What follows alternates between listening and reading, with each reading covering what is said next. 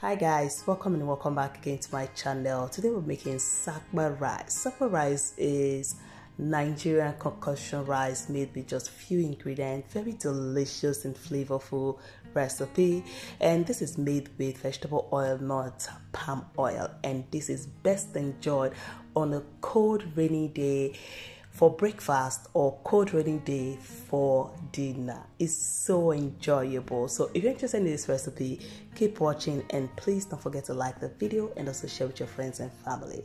Alright, so to begin with, first you want to place a pot of water on the heat. Now go ahead and wash your rice, transfer into the pot of water, cover and bring this to a boil for just 2 minutes. So after parboiling the rice, I'm going to transfer to a strainer.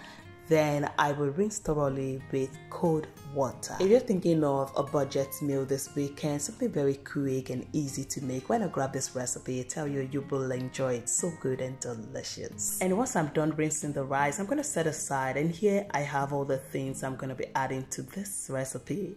I have 1 bell pepper. I'm just going to remove the seed as well as the seed from the tomato, and I also have 2 habanero, and here I have my onion. I'm just going to peel the onions and then clean the sink. Just clean up your kitchen, and now I'm going to slice this into tiny cubes just to help the blender, to make it easy for the blender to chop this. You can slice and use this the way it is, but I just love to blend it a little bit, rough blending. That's what we're going to be doing. So after blending, I will transfer to a bowl, and then I will set aside.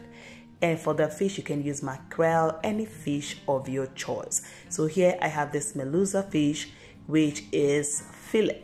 So I will just dice that into cubes, and then I will set aside. Next, I'm going to dice some onions. And guys, this rice needs a lot of onions, because if you want to enjoy rice, guys, you need lots of onion in your rice. Alright, so after dicing the onions, I'm going to set aside, and next I will place a pot on the heat, drizzle with some oil, and once the oil is nice and hot, we're going to transfer the chopped onions. And because I love flavor, I'm going to add some curry and thyme, which is totally optional. And then I went in with some salt.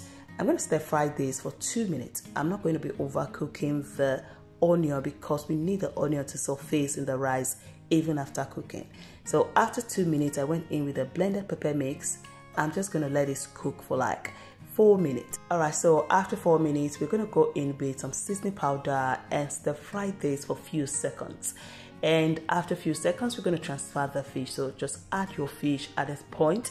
And if you want to add crayfish powder, add it at this point as well. But for me, I'm not going to be adding any crayfish to this recipe. So I just stirred that to combine, and then I went in with some water, test for salt, and I needed more salt. So I'm going to go in with some salt, and now transfer the rice and mix everything to combine nicely.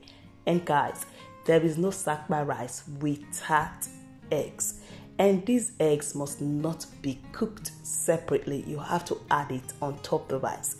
Cook it inside the rice. So I'm going to add some eggs, which are raw eggs at this point. So just wash your egg and add it on top of the rice. Cover and allow this to cook. Let it cook until the water is completely dry. Allow that water to dry and allow the rice to burn. Guys, Sapa rice needs to have that bottom pot, now.